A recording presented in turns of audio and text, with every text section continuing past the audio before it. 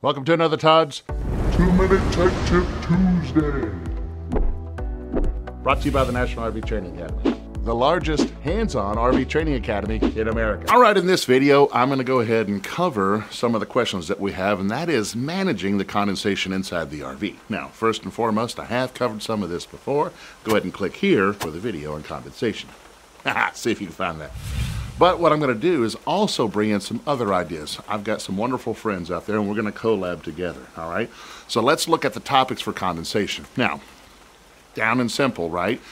Let's say you're in an area where it's cold, right? The colder it gets outside, depending on where you are, the less condensation or the less vapors you have outside, but you still got a lot of moisture inside the RV. How do you get that moisture that is inside the RV outside? Nice cold weather outside, you don't have much condensation outside, or you don't have much humidity outside. Let me go ahead and bring on Turn It Up World. That's Dave and Tanya. Let's listen to their tips on how to get that condensation out. Hi, this is Dave and Tanya from Let's Turn It Up World, and our tip for dealing with RV condensation. We have a small rig. It's a 4-season rig, a Winnebago Echo, and we do a lot of winter camping, which can actually be very challenging from a condensation standpoint. So in addition to using a dehumidifier, we'll actually crack open just slightly our max air fan, just like this, just by hand. Crank it up just a little bit, because you want to get a little bit of airflow coming out. So as we kind of build up all this condensation, you want that flow to come right out through the max air vent. And we'll also have a fan that will blow the air up as well to kind of keep that flow going in the rig. Okay, so let's say now you want to look at maybe getting a dehumidifier. What, who, where, how? All right, let me go ahead and bring on Charity and Ben from Grateful Glamper, and they'll give us their tip. So I am Charity with Grateful Glamper, and our best tip on managing condensation in the RV when you are camping in those colder climates is this little dehumidifier. So we actually purchased this last year because we were struggling with some condensation in our RV here in the Florida area during the Tampa Super Show. And so we got this little unit, and it does a great job with dehumidifying the air and keeping that condensation off of windows and walls and things like that. And this was on Amazon. I want to say it was like 20 bucks. So super inexpensive way to manage that condensation.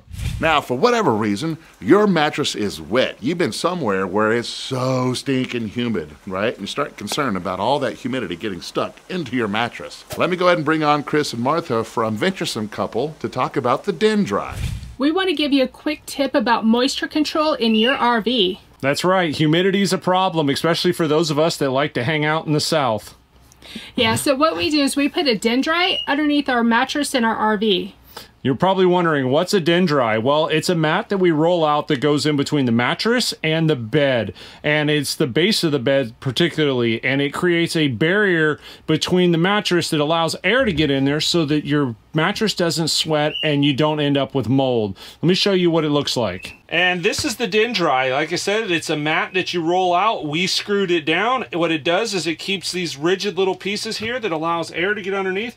It keeps the mattress from getting moisture, and it keeps the bed from getting moisture. It makes sure that no mold grows in our RV. So if you're traveling, this is an absolute must no matter where you go. It was really easy to install. Like Chris said, we rolled it out, we screwed it down to the bed frame, and we cut around it. That's it. That's all there is to it. So we are Chris. And Martha. And we're the Venturesome Couple. Thank you guys so much for watching our tip.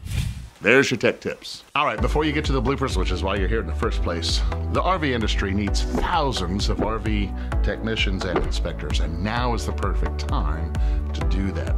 If you want to make more money or have more control over your time, go ahead and click the link below. Or if you just want to learn how to fix your own RV, got something for you there. Head over to rvtechcourse.com and get started today. Now for the reason that you're out there in the video, roll the bloopers. Well, let me go ahead and bring on... What's their names again? Dave and Tanya. All right, let me go ahead and bring on... What's their names? Dave and Tanya. Bammo. Boom, boom, boom. And then at the end,